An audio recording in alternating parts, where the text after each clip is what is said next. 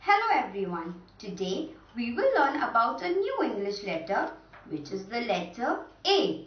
As you can see, we have two letters, uppercase A and a lowercase a. So letter name A and the letter sound is A.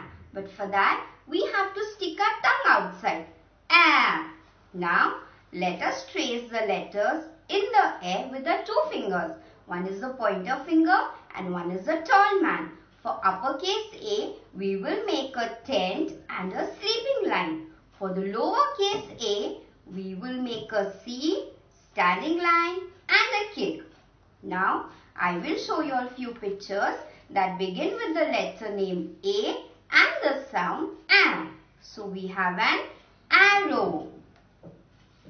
We have alligator. Alligator. Then we have apple. Apple. Then we have arum lily, which also begins with the sound A. Now, let me tell you a story about two friends whose name is Alex and Ali. One day, Alex and Ali went to the park where they saw lots of flowers, and among those flowers, they saw arum lily. After that, they saw an arrow to the lake. So they went to the lake to see an alligator, and they had lots of fun seeing the alligator.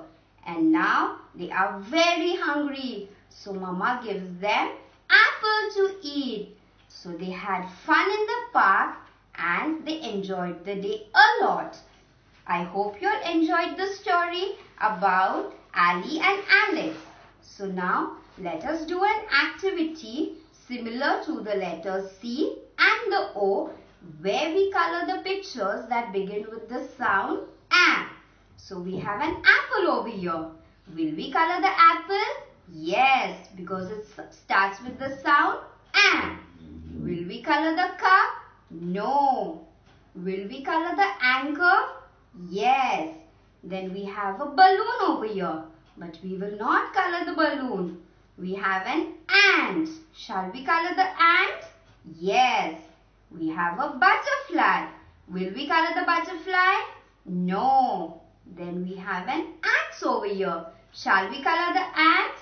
Yes. So we will color the apple, ant, anchor and the axe. What we will not color is the balloon, the butterfly and the cup. I hope you all had fun learning the letter A. Until next time, take care and we shall meet with the new letter and